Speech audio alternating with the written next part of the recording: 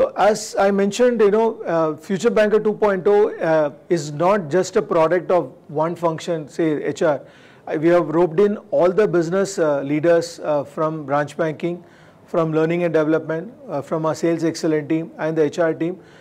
We all come together and really looked at it, and more importantly, keeping in mind of the bank's growth. And also the roles have changed, undergone a change, whatever we have been hiring in, say, branch banking to start with. And this time we are also now looking at to scale this to a more number of roles rather than restricting to one or two roles, with a combination of sales and service excellence and with the customer in mind. So these are the changes we have brought in, and so this is a inaugural batch of FB 2.0. So we intend to make it more stronger as we progress in more batches in the future.